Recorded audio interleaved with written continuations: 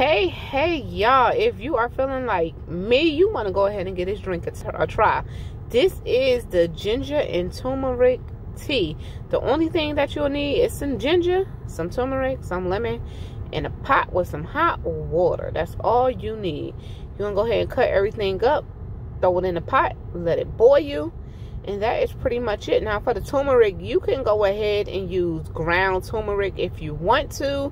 I went ahead and used fresh turmeric and left it in cubes, and I let this thing boil for about a good, I don't even know how long. I let it boil till I smelt it through my house. Oh my God.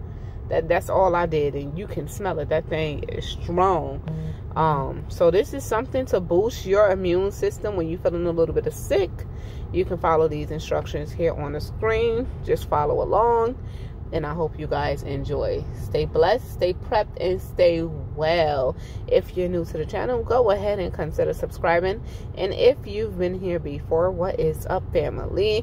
Y'all see that color right there right now? That's that turmeric. I left it in cubes, and it still came out a very nice color. That's pretty much it, guys. Hope you guys enjoy.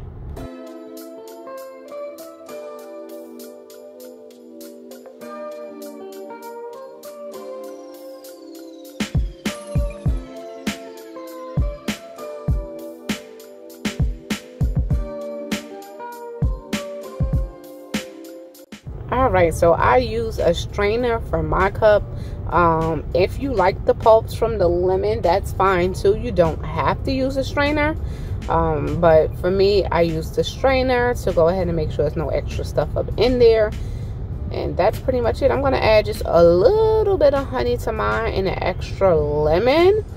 Because when I drink stuff like this, I like it to be strong because I want to feel the effect of it. You know, I want to feel the effect of it. And that's pretty much it. That's just about maybe a teaspoon of lemon. Oh my God, y'all.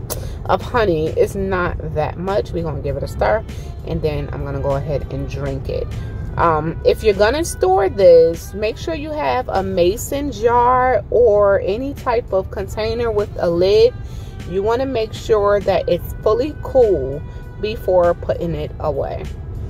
You want to make sure that it's fully cooled down before putting it away. You guys are gonna see me pour everything that's in the pot up in this mason jar. I did not make sure it was fully cool while I put it in the mason jar, but I did make sure it was cooled down before I stored it in the refrigerator. And that is pretty much it. Not too sure if you have to refrigerate this. I think it's optional. It's totally up to you, but this is our ending result. I hope you guys take this, use it, and like I said, stay well. This is a natural way to boost your immunity if you do not like taking medications. And look at that there. I'll see you guys the next video.